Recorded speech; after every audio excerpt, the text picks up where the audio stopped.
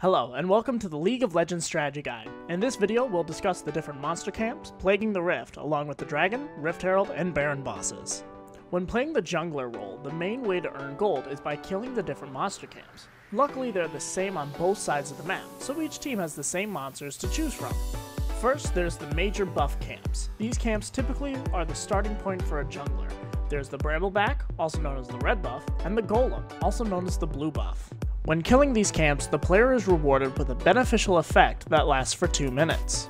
Let's start with the red buff. When a champion has the buff, the next basic attack they'll use will apply a damage over time effect, will slow the target based on level, and will heal the holder over time based on their maximum health. For the blue buff, when a champion has this benefit, they will regenerate their mana or energy over time, and provides a cooldown reduction on their abilities, making it easier to sling out some spells. Unfortunately, if a player is killed by another player while having one or both of these buffs, the killer is rewarded with the buffs for the remainder of the cooldown. As for the other non-boss camps, they no longer provide buffs when slain, but each has a different attack pattern, so it's a good idea to know what you're getting into. First, we have the Raptor camp. This camp, located near the middle lane, has a pack of fierce chicken monsters that will swarm an opponent to take them down. Individually, they don't do that much damage, so it's a good idea to use some area of effect or multi-target abilities to take them on. Next, we have the Wolves, a simple pack of doggos that is a good mid-damage camp. They don't swarm to overwhelm, and they don't hit too hard. They're located near the blue buff on both sides. Next, we have Gromp. Gromp is a mutated toad that has a lot of health and applies a damage over time effect to the attacker. He's usually next to the blue buff and is known for cleaning up kills after a failed gank attempt. Finally, we have the Krugs. These tanky little critters don't do that much damage, but will split after death and will swarm over the attacker. They are known as the disease of the Rift, as they will just not stop spreading. An honorable mention is the Scuttle Crab. This little guy patrols both sides of the river, one close to the dragon spawn and one for the Baron pit. They don't fight back, but can dash away and are difficult and frustrating to kill. But after slaying the mighty crab, the attacker is awarded with some health and gains vision for the team for a short time.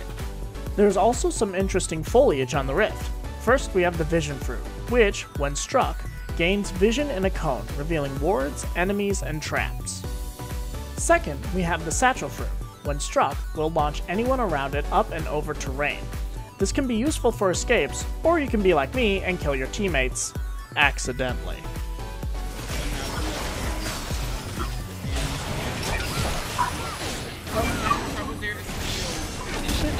Oh. Sorry, Brand, I'm sorry, Brand, I'm sorry!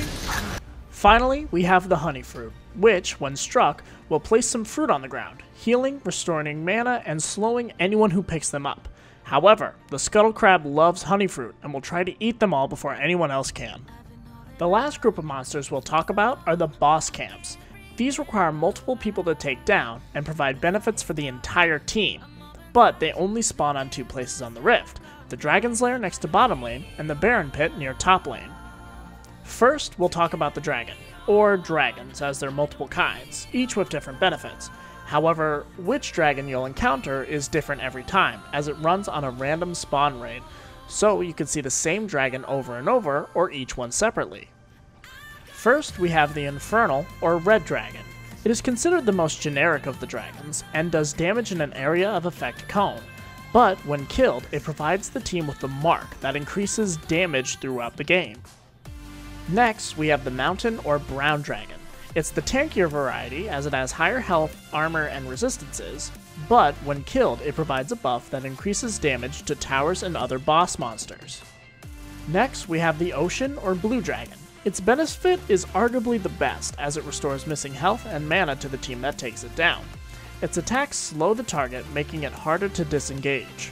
Finally, we have the Cloud or White Dragon, which, in my opinion, isn't the most viable objective, but it really benefits your team if you have a ton of movement speed champions. It attacks the fastest, and when killed provides a buff that increases the movement speed of any teams that take it down. Each buff can stack as many times as you slay that kind of dragon, but because the spawn rate is random, you could have one of every buff, the best of one buff, or any combination in between. At 35 minutes into the game, the Elder Dragon will spawn instead. This bad boy has a ton of health and is super hard to take down, But if you do, the team is rewarded with a bonus for each other dragon buff you've earned throughout the match, and a buff that increases true damage. Looking towards the top lane, we have the Rift Herald and the infamous Baron Nashor. The Rift Herald will spawn early in the game, and when slain will drop an item. If a member of the team that killed it steps over the item, they gain a trinket that'll summon the Herald, who will help push lanes and melts towers like butter. However, it can only be summoned once per game, and it has a massive weak spot. After starting the fight, after 3 seconds, the eye on its back will open, and, when struck, will do massive damage to the Herald. Finally, we've come to the big kahuna, the monster to end all monsters, Baron Nashor. He's the boss of the Rift, and spawns later in the game, regardless of if the Herald has been slain or not. He does a basic melee attack that hits like a truck, an area of effect attack on anyone behind him, will summon spikes under anyone too close to him, and will spit out acid. But once you take this beast down, he rewards all living team members with the Hand of Baron, which gives them bonus magic, damage, and ability power to each member of the team, a faster recall timer, and if a player with the buff is close to minions, it will spread to the minions, increasing their size, strength, and health for a short time. This buff is great for pushing hard into the enemy base to take towers, inhibitors, and to destroy the Nexus. When dealing with these terrifying beasts, try using the practice tool to get better understanding of what they do and how best to take them down. Thanks for tuning into the League of Legends Strategy Guide, and I'll see you on the Rift.